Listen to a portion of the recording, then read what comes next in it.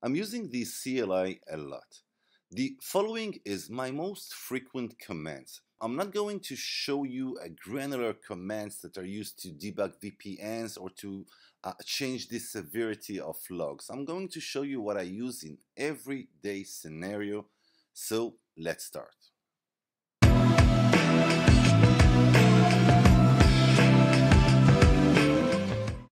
The following commands are not listed in a specific order, they're just my most frequent commands.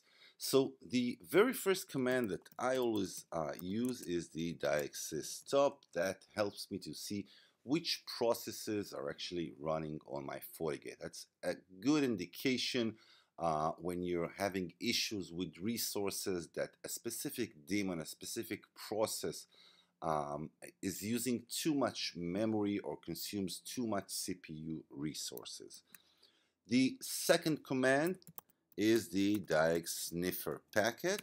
Now, the diag_sniffer packet will actually let you packet capture the traffic on your Fortigate. You can do it in different verbosity levels. That's very similar to TCP dump. You can also do it using the graphical user interface. It has the different parameters that you can enter in the command itself, but let's just use the diag_sniffer packet any, that is sniff any packet on any interface. And doing so, we will actually see the different packets that are being sent by different sources. All right, now the third command is it's one of my best. Actually, there are two commands. The first one is the get system session list. And here we can see the different sessions that are happening on your Fortigate from different sources, either being netted or not. And the second one, if you want to be much more specific, is the diagsys session list. Now, this will list all these sessions and it will give you the state of the session, either made dirty or dirty, which protocol is being used, what is the state of the protocol, the session serial, and so on. Is it using traffic shaping? Now, for that, we will actually use the filter option. So you will use the diagsys session filter. And from here, you can choose different filters.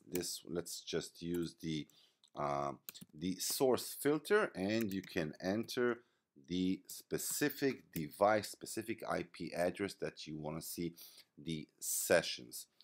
All right, so let's just, currently my device is offline, so you won't see any sessions happening from the 10.0.5.7. The next command is the diag user device list. Now, this will list all the devices that are connected or that you see traffic that is coming from different interfaces.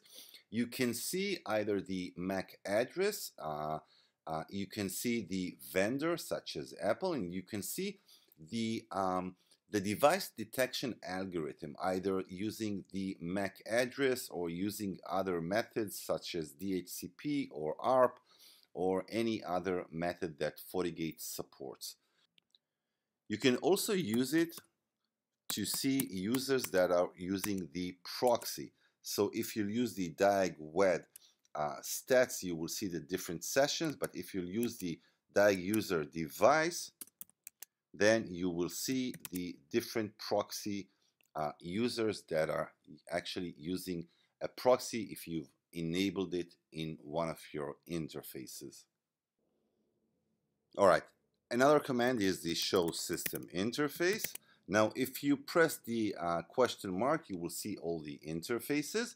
You can also see specific information on specific port. So let's just get out of this one. All right, show system interface. Now let's use port 1, for example, and there you can see the port configuration. If you want to be much more specific, then you can use the diag hardware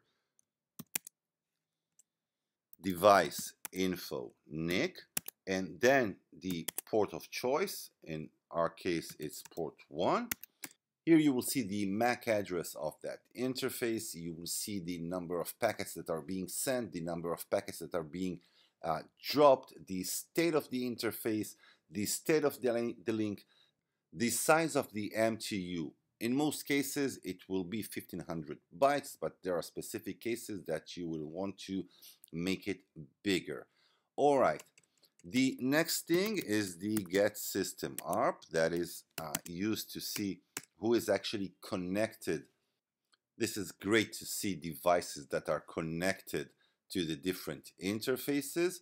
And the last command that we will look at is the execute ping options, where you can actually adjust the ping command that will be sent towards different destinations in terms of size, in terms of interval between each ping, in terms of count, how many packets are to be sent.